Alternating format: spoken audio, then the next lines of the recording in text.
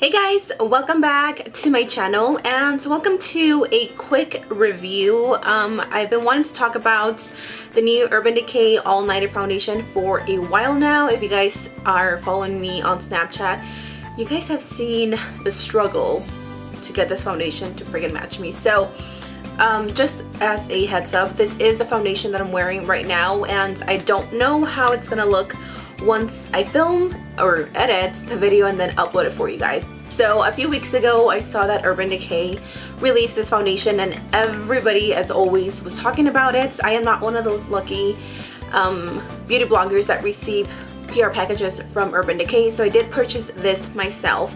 This one actually retails for 40 bucks, which is a pretty steep price for a foundation, especially because I have so many of them that 40 bucks to me, I'm like, should I even bother to do it? But like I said, I heard a lot of good things about it, that it was a really matte foundation, that it was full coverage, that it was very long lasting, and yada yada yada. So I had seen a few reviews before I made the decision to actually, you know, take the plunge and buy this. The first time that I bought this foundation, I picked up the shade 6.0, and when I tried it on at Ulta, it looked like it would be a good match, and I actually tested it out that same day. I went out, and again, if you guys saw me on Snapchat, you would have seen that it was way too light for me.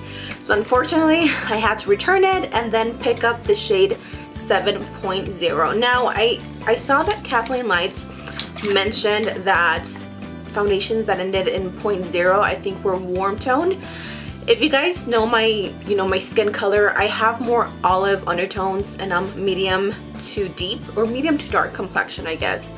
So I figured, 7.0 would be a good shade for me. Now, last time that I was wearing this in a previous video, I believe, a lot of you guys mentioned that my foundation looked way too light for my neck, and it's funny because once I was editing the video, I totally noticed that. So I was really disappointed because in person it looks like it matches me pretty good, but for some reason with my lights and everything, it doesn't look good.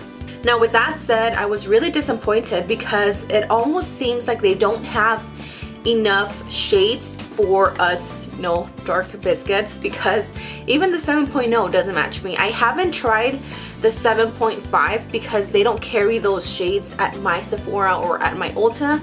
They only have them online, but at this point I'm just so disappointed with the foundation itself that I don't even want to try the 8.0 or the 7.5 because I just feel like the undertones are they're not going to be there.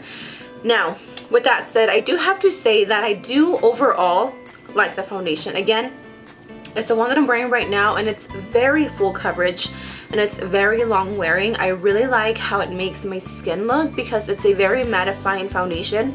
I have oily combination skin, which, I am oily on my T-zone, and then my cheeks and the rest of the outer perimeter of my face is pretty normal. I don't get dry or oily. So I do like the foundation, but I don't like the colors. I feel like the foundation actually makes me look ashy, and again, I have olive undertones and I can't seem to get it to match.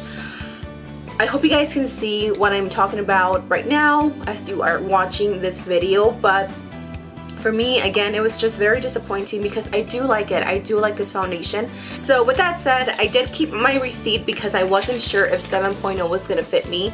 So yeah, I'm going to take it back. I am going to get a sample of the 8.0 to see if maybe that matches me a little bit more. I'm really hoping that the 8.0 will work out for me, and maybe I will update you guys on that. But for now, this is going back. And then really quickly, I also wanted to mention the new Kat Von D Lock-It Concealer Cream.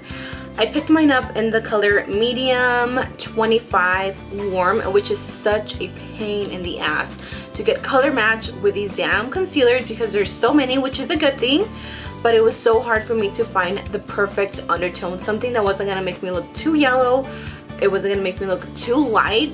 I just wanted it to be that perfect color. This is the color that I'm wearing, or the concealer that I'm wearing right now. And even though it looks really pretty, it looks very flawless. Don't mind this, my freaking dog chewed on this palette. but it is a concealer that I'm wearing right now. Now, what I can tell you guys right away is that this concealer is thick. It's so freaking thick. A little goes such a long way. You know, I cannot wear like a light layer of concealer. I have to pack it on. So if you do like concealers that are thicker, you're really gonna like this. And I don't mind so much the consistency of it, but unfortunately with this concealer, it breaks up on my skin. I'm not sure if I can even make sense, but right here in my forehead, it almost like my foundation breaks apart from the concealer, and even though I bake, you can definitely see that it's very thick and heavy right here. I also like to bring my concealer to the sides of my nose and to the center of my nose because you guys know that I love my contour on my nose, and it breaks so bad. I was wearing this concealer yesterday for one of my little cousin's party, and my skin looked so ugly. Like, I could not stop looking at my skin, and I wanted to go home and take it off because it looks so cakey. And you can definitely see like almost like all my blackheads. And I wash my face, I take care of my skin, and I take care of all my blackheads, but for some reason the concealer would just break apart from here, so you could see my skin peeking through. I hope that makes sense.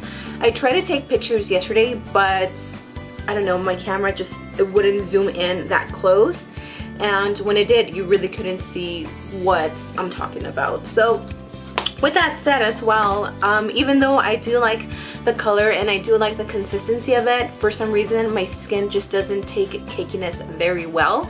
I think it's because I have oily skin and it didn't work out for me. I like it and I'm sad that I have to return it. But I'm hoping to pick up the Tarte concealer and see if that's maybe a little bit lighter. So yeah, that is what's going to happen, and this one and the Urban Decay foundation is going to go back. So I believe that is everything that I wanted to touch base on as far as the foundation and the concealer. If you guys did pick up the foundation or the concealer,